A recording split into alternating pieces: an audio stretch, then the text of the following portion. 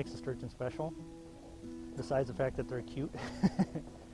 Sturgeon are special because, you know, they're an integral part of the ecosystem. They're also special because they're an ancient fish that are long-lived. So you'll see some fish that are up to 100 years old. And just the fact that they're that long-lived, they're sort of like humans in a way. They have a lot of you know, human characteristics. The fact that they, you know, takes them 20 years in some cases to be able to spawn, and then they live until a typical human would live to.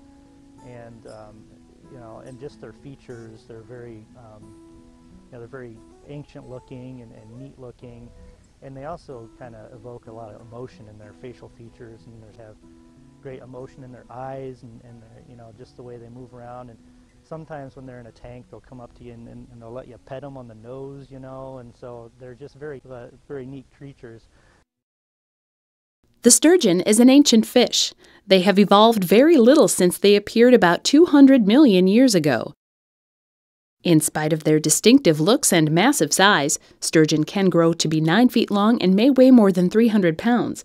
Sturgeon are often called cute, friendly, and gentle.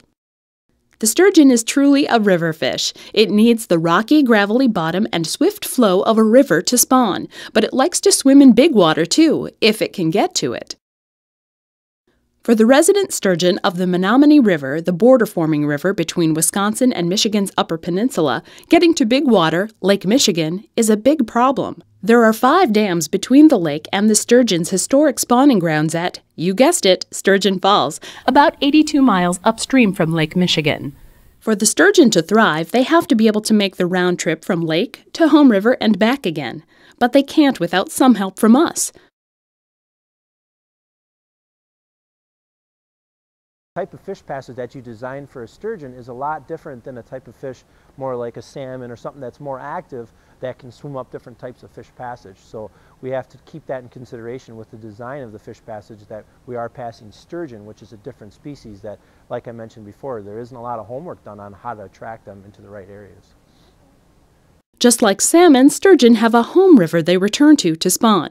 But unlike salmon, they don't go there to die, and they are not athletic like salmon. Sturgeon can't jump on fish ladders.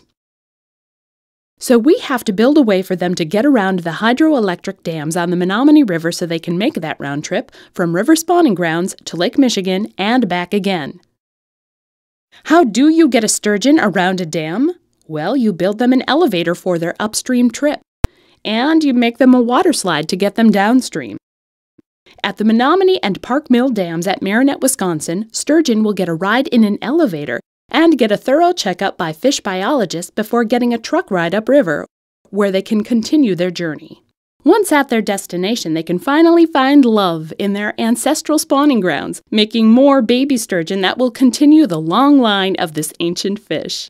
Offspring and returning adults headed downstream will take a quick trip through a tube in the wall of the dam so they can make their way to the big water of Lake Michigan just a mile away.